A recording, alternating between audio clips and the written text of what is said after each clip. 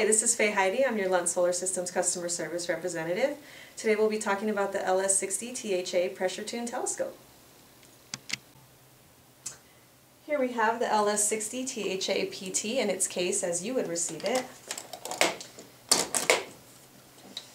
Inside you'll find your instruction sheet, information on how to warranty your product, and a brochure of our other solar products.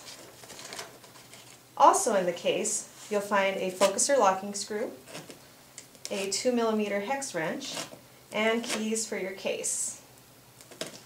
Okay, now let's take out the 60 and have a look. You'll also receive it in a bag to protect it from any dust.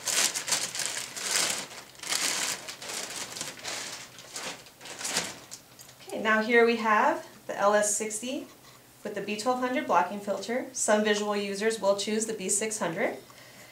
And here we have your pressure tuner knob, your focuser, and this is where that locking screw will go. That will prevent any slippage if you're using heavy camera equipment or heavy eyepieces. Also, the 2mm hex key will allow you to adjust your tension in the bottom of the focuser if need be, but of course you'll want to try this out before you do any adjustments. You'll find here you have your fine focus and coarse focus for the telescope.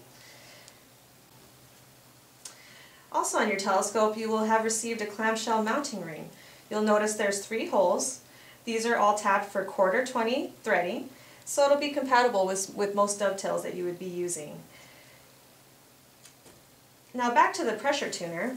When you're initially setting up, you'll want to actually unscrew this all the way off of the brass cylinder. This will allow you to reset your pressure to your location. We recommend doing a bit of a counter spin to get it in place and then tightening it back down. You'll want to do this when you're actually looking through the telescope so that you can find your proper tuning point.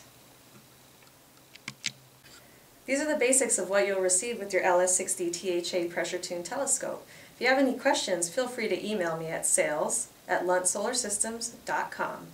Stay tuned for more of these instructional videos. Thanks for watching.